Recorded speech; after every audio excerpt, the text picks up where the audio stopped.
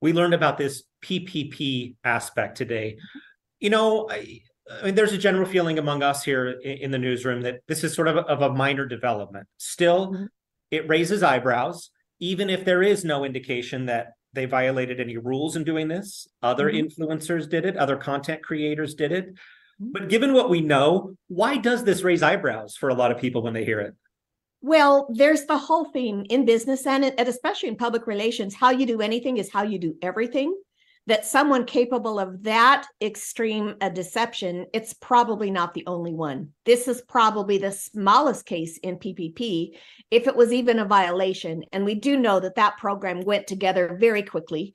There were unintentional loopholes. There were people who leveraged those loopholes, and probably to a lot greater degree than the sums you're seeing on this one. But it just goes to the point that run your business consistently and well, and know that if you're ever in trouble for something, if you've done something wrong, it's probably an indication to everyone, to the viewing public and everyone you deal with, that there's maybe more than meets the eye, and they'll look deeper. Are you saying that is part of what you're saying that because she's facing these charges now, people look at the fact that she received some money as, I don't know, potentially problematic? Like, what was behind that? Oh, absolutely. That if she was running a company that was based on false premise to begin with, what else is false? And where did those government dollars go? Where did the sponsorship dollars go? What else should we know, and what should we do about it? And the other people in that category too. How do we retain the reputation of what we're doing, which honestly is not policed? It's really a matter of who's willing to view and who's willing to sponsor, is how they earn their livelihood. And of course, they deserve that livelihood.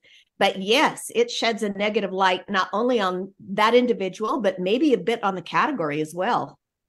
And then I want to sort of take her out of it and just talk about influencers slash content creators, Mhm. many of whom, as I said, did apply for similar loans.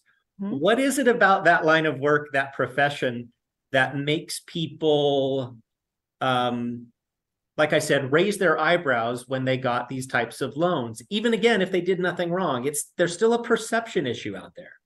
There is a perception that the influencer category is a bit or maybe a lot smarmy, that people are in that profession with nothing more than a camera and an opinion, and monetizing that in any way, primarily based on their ability to gain attention. So it is looked at as a little bit suspect. And honestly, when there are content creators, when they have a talent, when they're sharing value add, more power to them. They should be allowed to do that, and it provides an important service. But there are all too many who are just getting into it to con free goods from companies. I'm a travel reviewer, so you need to give me free travel, free accommodations, free meals.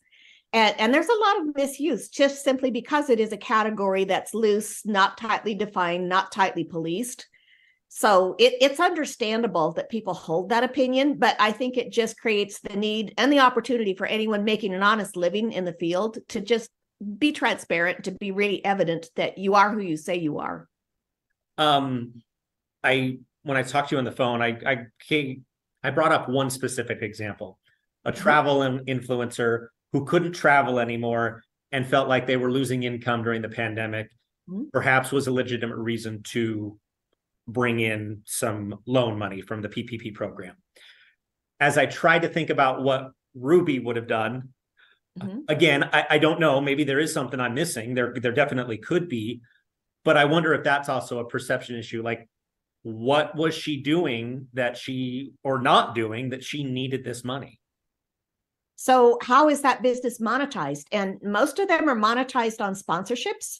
The bigger the viewership, the more sponsorship they can generally obtain. But maybe the sponsors were not being terribly careful. Just I see how many viewers, and I don't know how many viewers she had. The sister we spoke about yesterday has 1.4 million viewers. That's substantial. That's enough to attract significant sponsorship, and maybe that dropped off. It's possible. But when you then look deeper and look at the actual application form and see the only employers are the person on the front line and their spouse, well, was that the spouse's only job? Was it presented accurately? Was that material vetted?